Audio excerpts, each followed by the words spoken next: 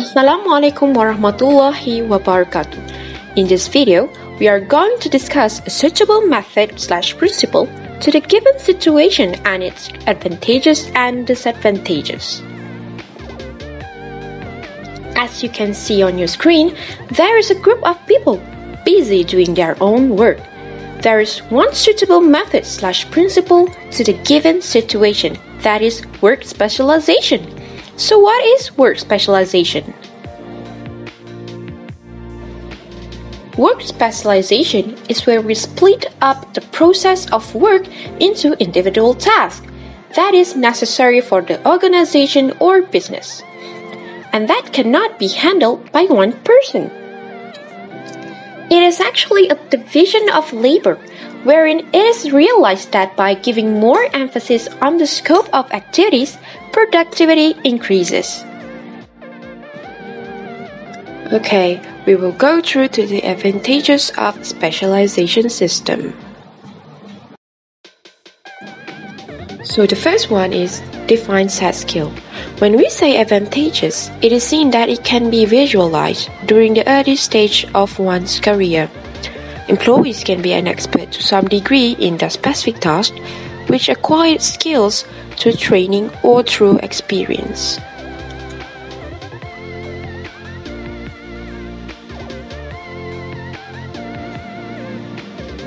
Second one is boost productivity. One of the most important aspects of job specialization is its potential to increase worker productivity and output. So work specialization able to increase worker productivity and output due to refinement by the specialist.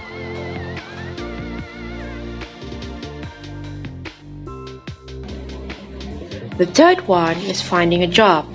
Work specialization can also be advantageous to workers, which it may improve employment prospects. Workers with specialized skills are often more desirable than those with only general skills. Many jobs even require workers to have specific knowledge and skills, and it is an advantage to have such ability.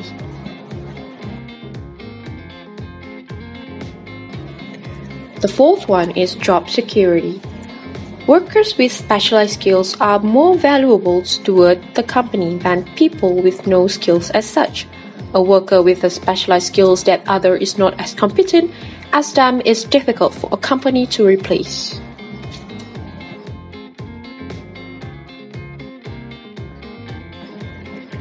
The fifth one, a better payment. Many companies look forward to specialized employees to take responsibility for large units or projects. When someone is specialized in a certain field, they can apply for better job opportunities because specialized employees are on high demand, and they are also offered higher pay with other incentives and remunerations. Next, we will go through to the disadvantages of specialization system. The first one is mastering one's skill set. Mastering one's skill set from a consistent concentration and experience may lead a person to find multitasking job as a difficult task, which could hinder their career growth. This became even more difficult when the job becomes linear throughout the job market.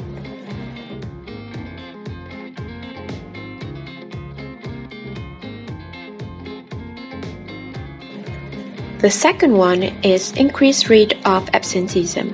Specialization can possibly cause workers to abstain from their work as the repetitive work might grow dissatisfaction and loses interest among them, or prevent them from socializing with others. When the frequency of the absenteeism increases, the output will be decreases.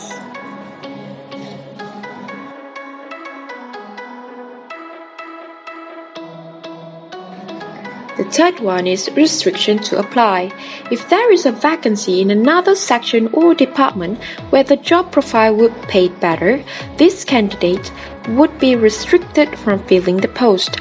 People with specialized work tend to lose their chances to apply for a vacancy in another section or department due to many restrictions, which will eventually cause them to have limited skill set in the future life.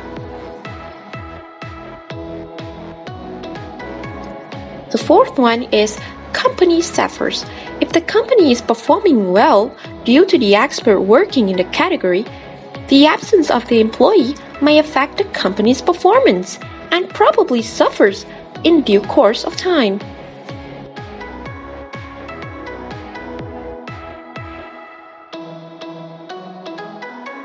The fifth one is require specialized training.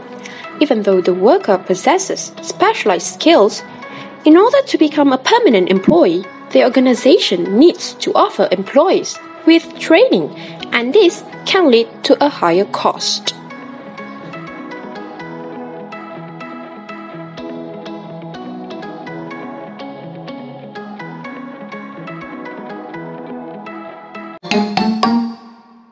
The benefits of voluntary trade are obvious.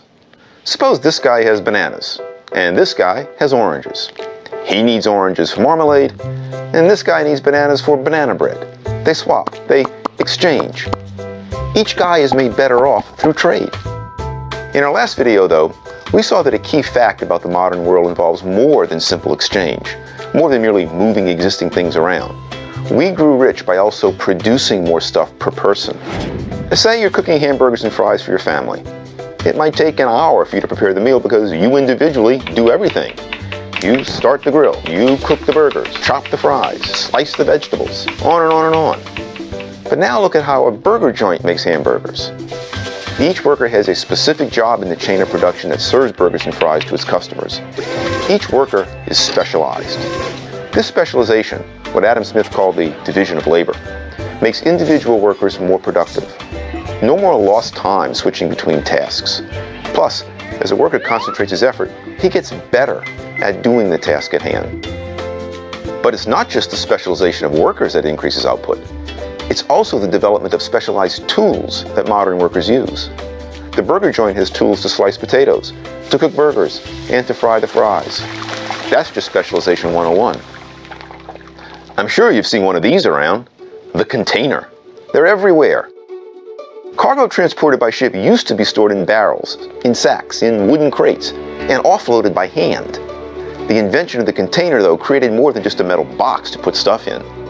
With it came a wave of specialized technology that dramatically increased the productivity of shipping and offloading. Ships themselves evolved, dwarfing their predecessors, with the ability to stack containers below and on the deck. Ports changed too, dredging deep waters and providing specialized pilots and gantry cranes to quickly park and unload ships. Driverless yard tractors magically whisk containers away.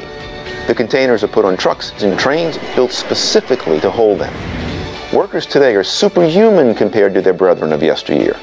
We went from carrying bags on our backs to lifting the equivalent of 2 school buses with mere flicks of our wrists. To make specialization worthwhile, you need to make a lot of stuff. For example, there's no point specializing in hamburgers if you plan to cook only 1 burger a week, or buying a forklift or a crane simply to unload weekly groceries from the family car. Trade provides a market big enough to make it worthwhile to invest in specialization.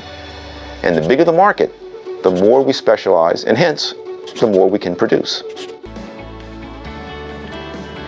As a conclusion, work specialization is undoubtedly very beneficial for the company. However, the concept of work specialization also have a few negative effects, especially if the implementation of the specialization is not carried out accordingly.